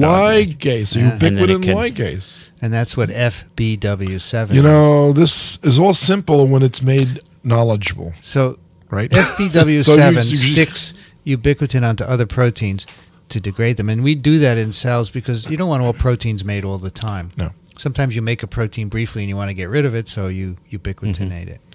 It's known that there are two pieces of information that these guys take advantage of. They're beautiful. One is that the transformation of these cells by Theileria actually involves a cellular oncogene, or what you call the proto-oncogene. Yes. See June. All of these oncogenes, by the way, in the cell were discovered using retroviruses. Look at that. Pick them up, like SARC was the first one, but there were many others. Put them in a whole They're cell. all part of the happens. mitogenic pathway. Got it. When you add growth factors to cells, they bind receptors, they transduce signals, and eventually in the nucleus you make transcription factors that turn on genes that makes the cell divide. So there's this whole pathway. The whole pathway was discovered by transforming retroviruses. It's amazing. SARC, MYC, and there's another one. June. Right. Which happens to be a nuclear transcription. What does the factor. JUN stand for? It's probably the name of the virus from which it came. Do you know? I don't. Let's look it up. Because I know that MYC stands for myeloblastosis, for example. Okay. June is the 6th month of the year. Right. Thank you. Thank you very much. June is busting out all over. This is the problem when you get a dumb Google. C-June is a protein. Yeah, but what is it? I want to know what the virus Exactly. name that it came from. It was the transforming gene of avian sarcoma virus number 17. That doesn't explain it. No. Because, when you sit around and you listen to people that are knowledgeable in this subject talk to each other, they're throwing out these initialed words like crazy because everybody knows what they stand for. Then you ask somebody, well, what does C-June stand for? I don't just learned it like that. I don't know. Well, And that's annoying, by the way. That's to a eukaryotic parasitologist. That's you can't participate in the discussion because you don't understand the basis for the discussion, and that's. Yeah, no, I should know this because. No. I'm not I should know accusing what you all of the not other knowing ones- it. I'm just saying that we tend to drift off into jargon to save time, and at this juncture in our discussion of what's going on, we shouldn't try that. We should actually use the real words so that our listeners can keep up with us because we're trying to tell them something If Goff were here, I'd fundamental. go out and he would know. He would. would. I've already done that. Because He, he works- he doesn't know Steve it. would He know. works on RNA You- tumor viruses. Well, but he laughs every time I ask him a question like that. He says, So I don't there's know, I'd have to another go back one. and look at my books. there's another one called Abel, Abel. Okay. ABL, but that was named after a guy who discovered the I knew you virus, knew that. Okay, Abelson. so Hoxbox You know is why I in- knew it? Because Goff was at MIT with me, and he Look at worked on that. Abel all Look the at that. time. Look at so that. that's why. Is that where you guys met, by the way? I didn't know We that. met at MIT. I had no yes. idea. So June is involved in the transformation of these cells by Theileria. And Right. guess what? FBW7 regulates the level of June through ubiquitination. So if you have cells Meaning in what? If culture- you don't have FVW12 in the cytoplasm with June, it doesn't work. if you don't have FBW7, June is going to go crazy. Okay, it'll go crazy. So 'Cause this it won't be- It won't protein. be tagged for degradation. Right. So It'll never both be of them turned get over. tagged. Is that right? C-June also? No, C-June is being tagged. By it's FBW7. being Oh. ubiquinated. Actually, FBW7 It's a ubiquitinates ligase. itself, I but see the point. I see Yeah, the that's- we don't have to worry okay, about so that. to get rid of C-June, you need FBW12. So let's say you have a Plus- cell okay, fine. in culture, you throw some growth factors in. Right. What that does, it turns up the amount of June and the cells Right, divide. right. But then when the growth factor is gone, you want to get rid of the June. That's where FBW7 comes in. Gotcha. Degrades it. Says, If you "Get rid take of away this." Hear FBW7, ya. I would guess you would transform the cells if you took away FBW7. Well, basically, what our pin 1 is doing is taking away. Yeah, somehow it's inhibiting the It's ubiquitination isomerizing it in the wrong activity of direction. FBW7, so it doesn't ubiquitinate June. Right. Mm-hmm. I mean, how it happens is a good question, right? How Yeah, and that's when you get to like the details of the signaling pathway, what exactly is happening. And sometimes each little step, it's subtle. But we do know that when you've got our pin 1, that you're going to have reduced FBW7. We'll say the ubiquitin ligase is down. And because it's down, C-Jun isn't being ubiquinated. It's not being targeted for degradation. It goes up. When it goes up, the cells go into cycle. there you go. So that's how it works. And they sort this out with very nice experiments. So you block it, Sure. you block pin 1, restore things to the normal situation. Right. C-June gets tagged, it gets degraded, and everything returns to its normal Very cool. state. FBW7 is controlling the levels of June. Pin 1 from Theileria is inhibiting FBW7. Question: if I'm a patient with cancer that's initiated by overregulation of or overexpression of C-June because I'm missing something that regulates its degradation, are there drugs that can prevent that from happening and cure the cancer? I don't know of any. I mean, so you want us to give you bupivacaine? Is that what we're going to do? If in fact that's no, it's just a question because obviously you think about these things. If it's that well known, there should be some target. So C-June is a protein that we all make, which is essential for cells dividing. Right. You can imagine that if you sustain a mutation in it, it may become mutation in it. That's active in some way. And you can't be ubiquitinated, and then you can't get rid of. There could be many mechanisms, right? Got it. There could be changes in FBW7. I'm not be. aware of any that are linked to human cancers, but I'm not an oncologist, so we should ask Siddhartha Mukherjee. We should. But he wouldn't answer us. No, and I was going to... You know him? I Googled it a little bit quickly. I Googled it quickly just because I remembered off. So there's a whole pathway, the growth factor signaling pathway that's going to go through C-June, and upstream of that is the MAPK and JNK, just to throw more acronyms at everybody. Right. But there are some JNK inhibitors, and J is probably Janus kinase. Yeah. So there are actually, in clinical trials, inhibitors that are targeting this pathway.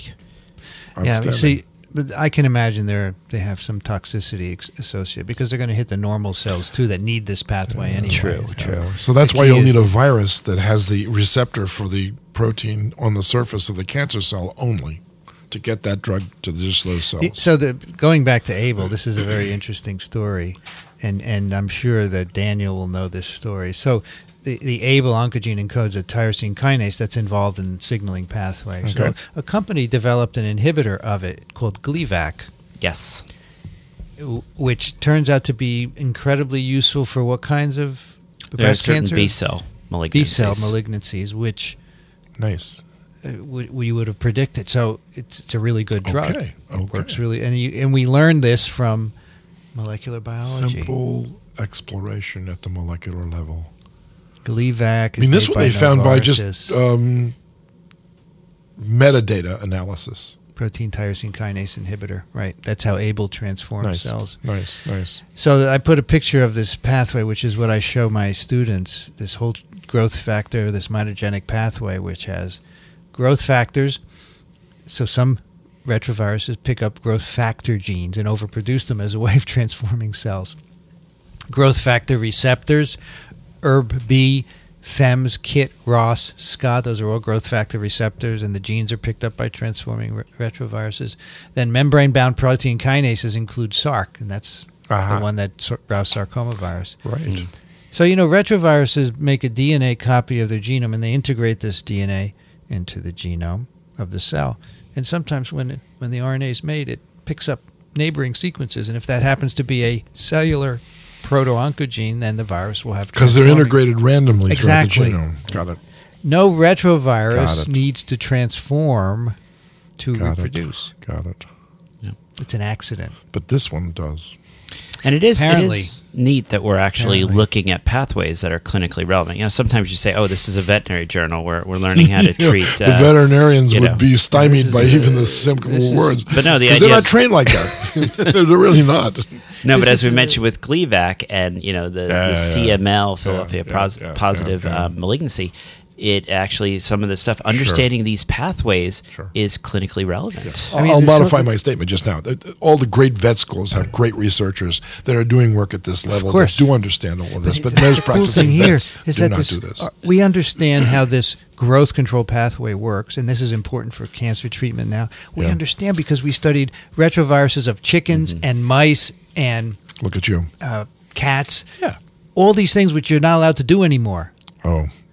I shouldn't say we're not allowed. You just can't get money to do it. You just it's very difficult to do this. You'd have to move to another country. Other countries understand the importance of doing it. That's right. That's exactly right. The last sentence of this paper, I think this is a gorgeous paper. Evolution of a PIN1 homologue with an acquired signal peptide only in T. annulata and T. parva provides a fascinating insight into how apicomplexins have hijacked oncogenic pathways to maintain host cell transformation. So, yeah, they have some don't transform and some do. So it works both ways. So you got a crossover paper here. So, Dickson, that's the thing. When you ask why questions, it's no good because That's right. they both work, right? That's correct. And what You you said, need to what's do the is- biological significance? Exactly. Hey, this is a beautiful paper. Yeah, this great. is very nice. Okay. I loved it. I really Okay. enjoyed it. Cool. Buparvaquone. There's another drug they use here called juglone. Juglone? I just have this picture of a jug. Or jugular Did you like injections? this paper, Daniel? You know, I thought it was a great paper, and It's I lovely. think, and to echo what you're saying, is the reason they could do this work is they were standing on top of all this basic science that has gone on. You know, instead, you say, "Oh, this is so obvious. Look, they looked at the signaling sequence. How did we know? How did we know how to do bioinformatics 5 years defined ago, that signaling wasn't obvious. sequence?" And then they compare it to toxoplasma. Oh, we have Right. that sequenced, and we can do that. And then they understand this pathway. They find this homolog, and they say, you know what? That sequence, that is homologous to PIN1, which we've studied. Right. And so it was great. And I think just another reason why you need to do the basic science. You need to explore this stuff. Hear, hear. You can't just say, I'm going to cure cancer Tuesday. Wait a minute. Because you need the basic understanding Isn't to that know why what we're you're doing even- this podcast? This Yeah, is that the is. basis for the podcasting. Yeah. in We are part, for disseminating sure. basic knowledge. For sure. But more people need to disseminate their knowledge. That's the key. So we want them to pass this on. Yeah, I wish they would. See, the For every thing is listener, that Daniel send it put to it, hit it other right on the people. head. You can't say, I want to cure cancer. You have to do basic science. That's right. Right? I mean, you have a certain amount of, we have to cure this, but not 100%. And that's unfortunately what NIH is trending towards. They're forgetting all these Even the basic National systems. Cancer Institute?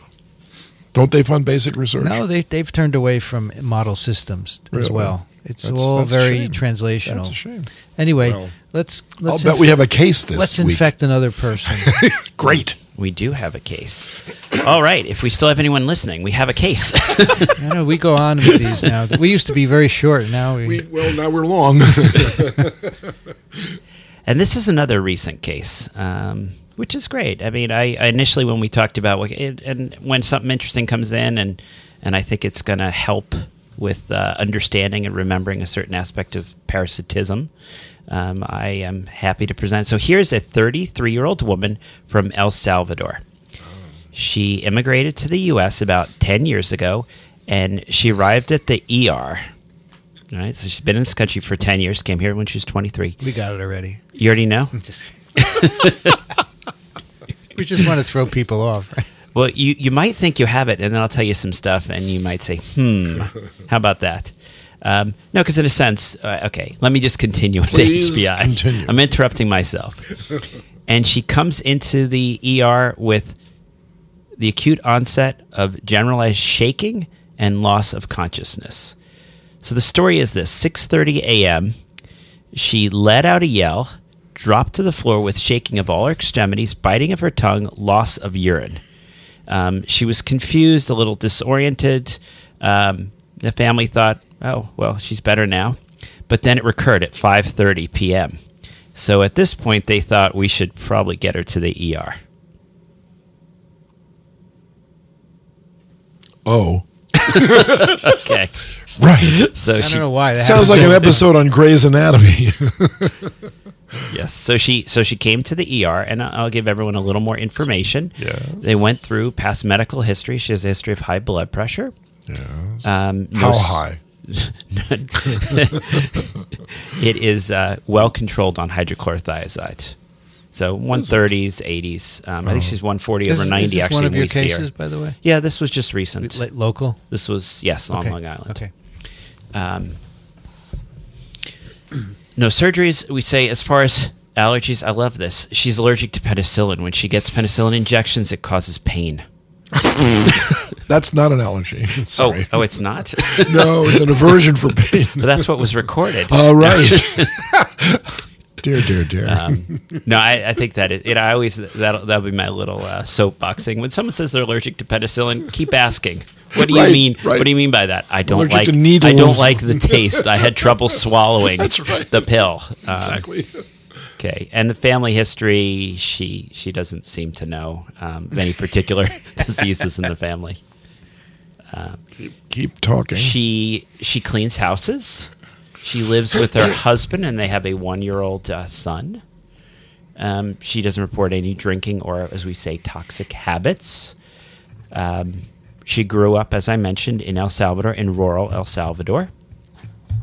But she lives here in the U.S. now, right? For 10 years, she's lived here in the U.S. 10 years. And then I'll throw this in.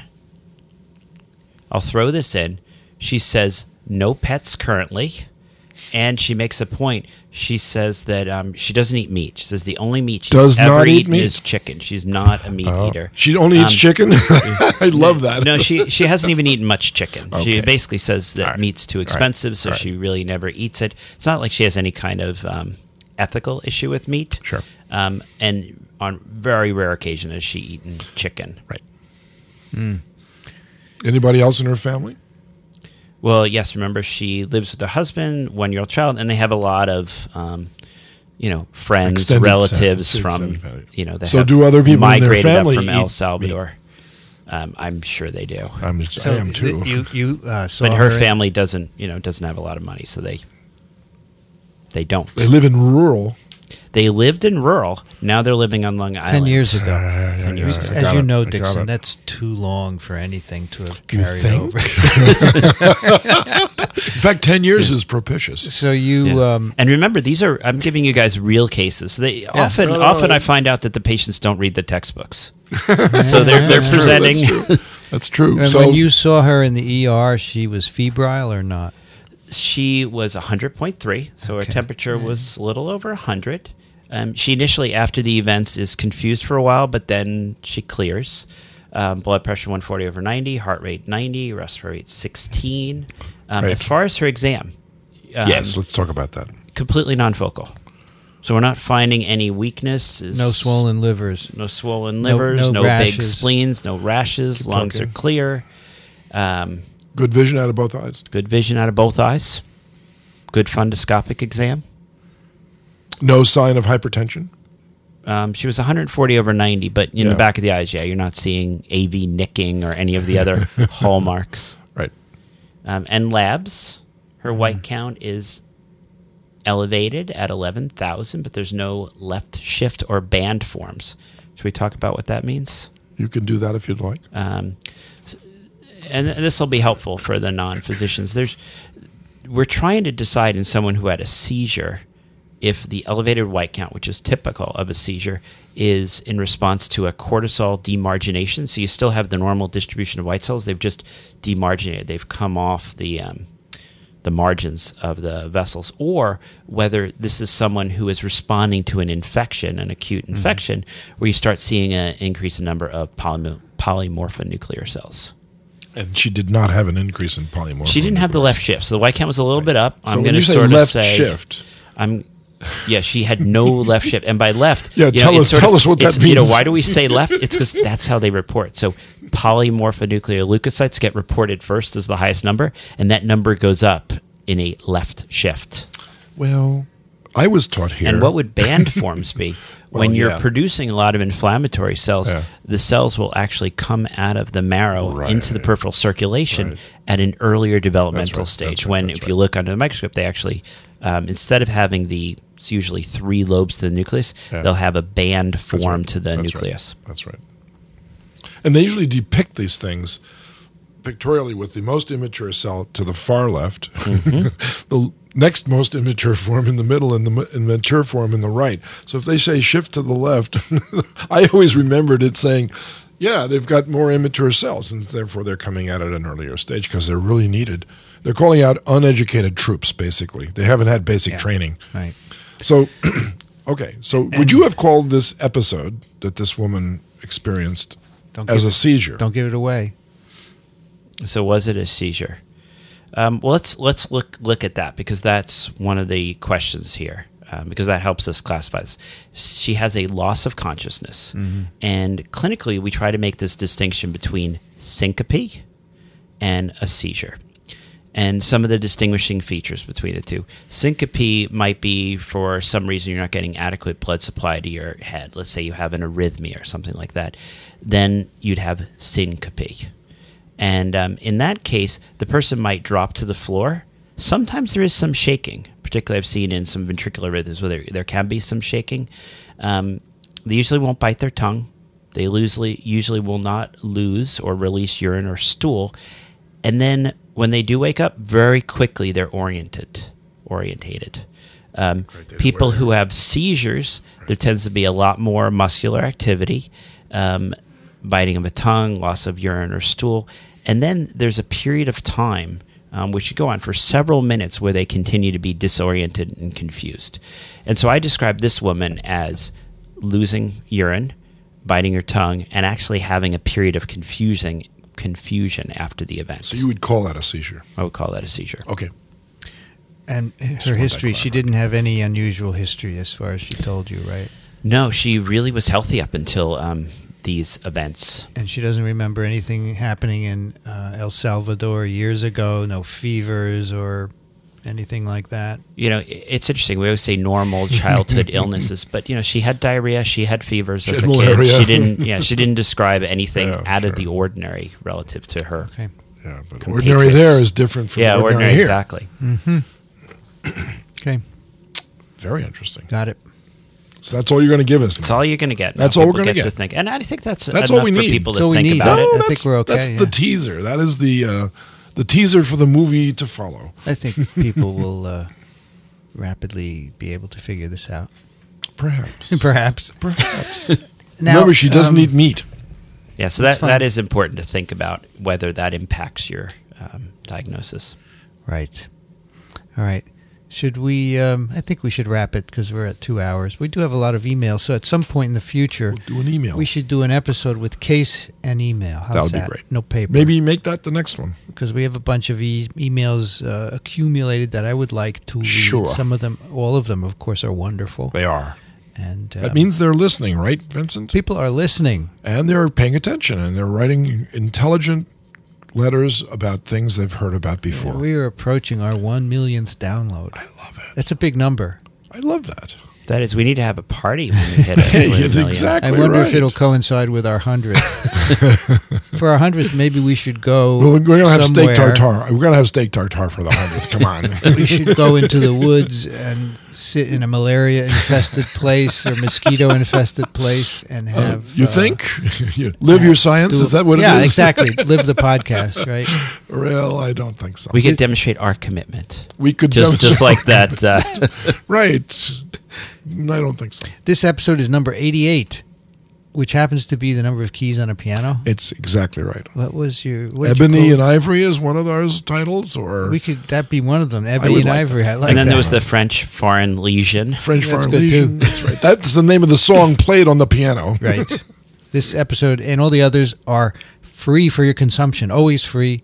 You can find them at iTunes and at microbeworld.org/TWiP. Of course, if you have a podcatcher on your mobile device, you can get lots of download, lots of apps to listen to podcasts as well. We're everywhere.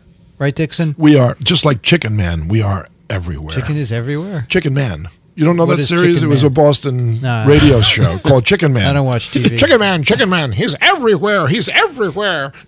Good voice. You don't know that? You should do voiceovers. My son does voiceovers. Okay. I taught him how. If you have questions or comments, you should send them to twip@twiv.tv. Daniel Griffin is at Cornell University. Ha ha ha. No, I'm at Columbia. I'm at He Columbia. went to NYU. He was never at Cornell is that other member of the sports league. Sometimes words just come out. I know they're wrong. Columbia University Medical Center, which is in fact where we are. Thank you, Daniel. Indeed. Oh, nice to be here. Dixon Despommier is at trichinella.org. Thank you, Dickson. Pleasure. And I'm Vincent Racaniello. You can find me at virology.ws. The music you hear at the beginning and the end of TWiP is composed and performed by Ronald Jenkins. You can find his work at ronaldjenkins.com. You've been listening to This Week in Parasitism. Thanks for joining us. We'll be back soon. Another TWiP is parasitic.